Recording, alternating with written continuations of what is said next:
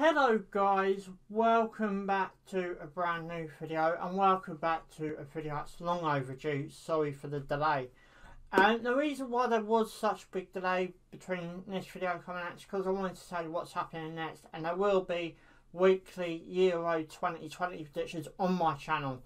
But I decided to take a couple of weeks off, refresh my batteries, get ready, and let's go through this table. Anyway, so one thing you came in for, so guys, let's get straight underway so you know what to do. Give us a big thumbs up if you enjoy it. Subscribe for more. Thanks for watching and let's go. So the bottom three, I went for Leeds, Aston Villa and West Ham.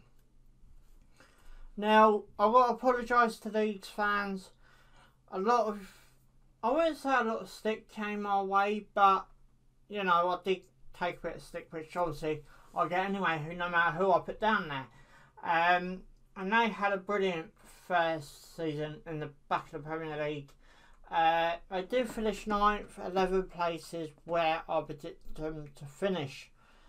As I said, great season for Leeds. Will they be able to do it next season? We're going to have to wait and see. And also there will be a Premier League table prediction ahead of next season. And congratulations to Brentford, Watford, and who else got promoted? Oh yeah, Norwich. Welcome back to the Premier League. 19th, I went with Aston Villa. Aston Villa had an okay season on my perspective. Finished 11th, 8 places where I predicted them to finish. And yeah, fair play to Aston Villa. I've got nothing to say more about them, but had a great season. And obviously we're only in here for, you know, that goal counted, didn't count against Sheffield United the previous season before. Next, I went with West Ham. West Ham had a brilliant season, finishing in 6th. 12 places well predicted them to finish. There's going to be a lot of questions about West Ham going into next season, about the mentality. And as I said, I will be doing another one of these come closer towards the next season. But yeah, great season for West Ham. We go on now to 17th to 11th. So with 17th, I went with relegation Fulham. Fulham, for me, were one of these teams, a bit like my own club. Just couldn't put the ball in the net enough. And fair enough to Fulham for giving it another shot. I'm expected to see Fulham back in the Premier League for the 2021-22 season. But yeah, fair play to Fulham. Could put the ball in the net a bit more. I wouldn't be getting relegated. I did watch it quite a few times that season. And apologise for my mishmash numbers. I will tell you what teams are for anyway. In 16th, I went with West Brom, who did finish 19th. West Brom's get rid of Bilic halfway through the season. Briggy Sam Allardyce tried to save them, and basically didn't work. So West Brom did actually go down quite easily after they sacked Bilic. I believe that was a long time. I believe Sam Allardyce maybe needed a bit more time with West Brom to actually pay it off. In 15th, I went with Crystal Palace, who did finish 14th. Crystal Palace for me had an okay season. Roy Hodgson obviously had his last manager game at Palace. It's going to be interesting to see where he finishes up, whether he goes in for another job or not.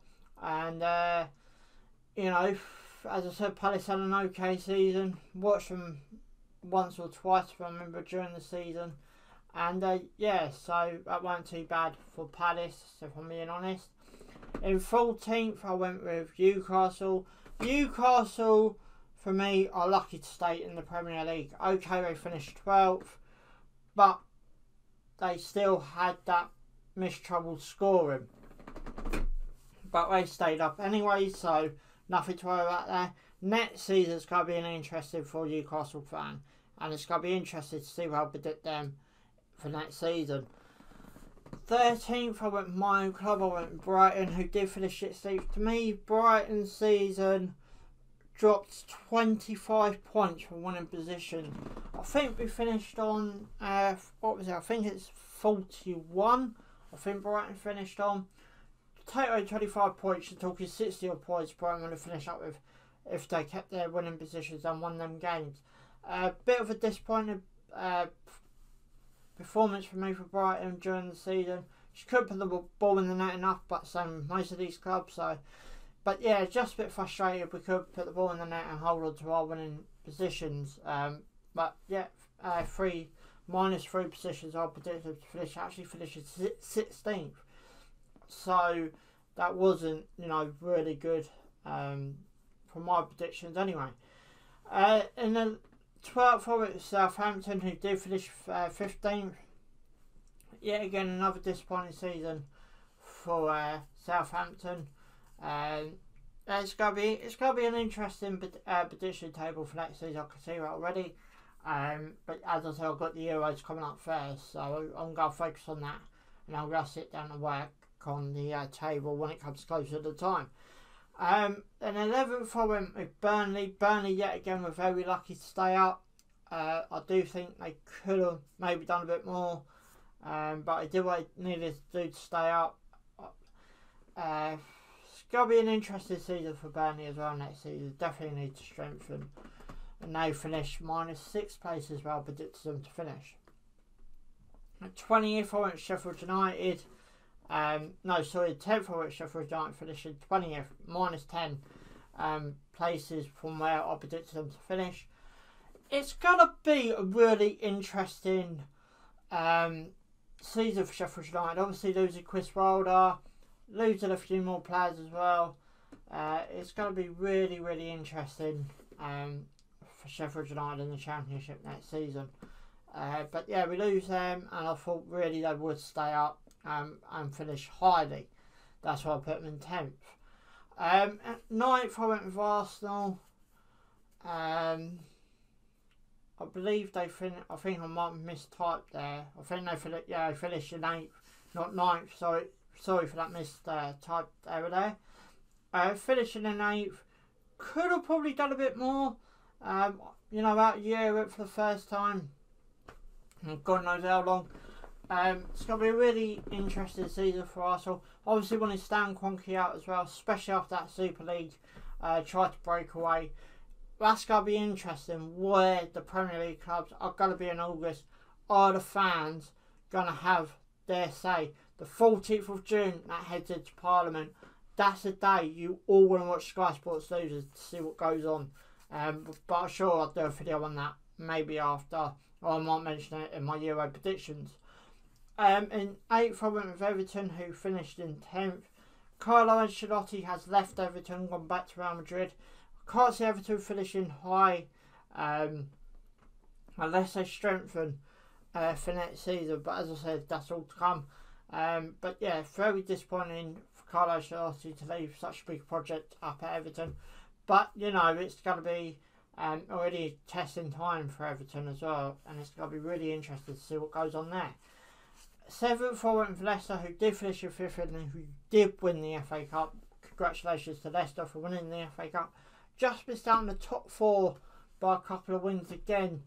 They're going to have to settle back for Europa League, but I did think because they won the FA Cup, you may be able to help me out on this, that I do get a Champions League spot. I'm not sure what might happen to Leicester yet, but yeah, so they did finish in 5th. Heartbreak for Leicester again. In 6th I went with Wolverhampton, who did finish in 13th. The manager's left. Now he's been linked to other jobs in the Premier League already. Disappointing season for Wolverhampton. Could have maybe done a bit more. If I'm being honest, they were a real disappointment from where I thought. Well, I think they're going to finish. In 5th I went with Spurs, who did finish in 7th, -2 places for where I predicted them to finish. They tried to change it too quickly, in my opinion. Sacked Jose Mourinho, and I'll speak to you more about that in a minute, because that is a bit of an interesting story I heard. Put Ryan Mason in charge, and he did try his best, but he ain't that real manager experience yet. Apparently the only reason why Jose Mourinho got sacked is because he was furious over this so-called Super League breakaway, and that's apparently why he got sacked. That's what I heard anyway. I'm not sure if that's true or not. So now we go to the top 4. That's 10 to 5, sorry. I know I just put that out there anyway. Now we go to the top 4. 4th I went with Chelsea. Frank Lampard's being sacked. Was that the right choice? Only Chelsea fans could really say that. But they still chant his name at Chelsea games, which is a good thing to hear, if I'm being honest. And third, I went with Liverpool. Liverpool did have a disappointing season, yes, but still managed to qualify for the Champions League, so that's mainly what they wanted. Surely got to refocus back on the top fight for first place. In second, I went Man United, got that one right as well. I think it's the first time ever I got the top 4 right, but on the disappointing end, I got the bottom 3 wrong. But yeah, so, and then obviously first place I'll just load up now. Sorry, that was 4th to 2nd. Manchester City won the title, fair play to them. Lost in the Champions League final to Chelsea, and that's where I'm not sure whether Chelsea get an automatic Champions League place, because I remember Liverpool doing it one season, finishing outside the Champions League places, but there's a big uproar about that and they stuck in the Champions League. But yeah, so this is my Premier League table review. My first Euro 2020 predictions will be up on Monday, so guys, anyway, till then, you know what to do. Give us a big thumbs up if you enjoy it. Subscribe for more. Thanks for watching. Ciao for now.